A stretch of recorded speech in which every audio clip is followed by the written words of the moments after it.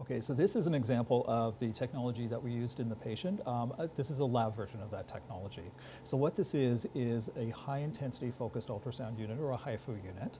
If you look down into this area here, you can see that there's the ultrasound transducer. So it's similar to what you would see in an imaging type of probe that is able to focus ultrasound beams into a very small point. And what we're seeing here is the ultrasound energy being transmitted at 1 watt, which is a fairly low energy. So you can see that it's actually got a very small little pinpoint of water that's forming on the surface. Now, if we were to increase that energy, you would see a big change, and let's try to do that and see what happens here.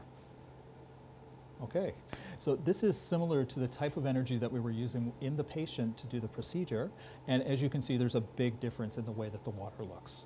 So when this happens within tissues, it's actually able to heat the tissues in a very specific way, and that's why we use the MR to monitor and to target the ultrasound beam. So with imaging ultrasound, it actually sends ultrasound waves into tissues in a very kind of diffuse pattern, and those bounce off and they come back and you make a picture with that. Now, if you take those same waves and you actually put them into a point, and with this type of technology, that's what it's built to do, is to concentrate into a much smaller area than imaging ultrasound, you can increase the amount of energy by somewhere around 10,000 times. So the way that the ultrasound waves work is they actually have the ability to generate heat and pressure at that point.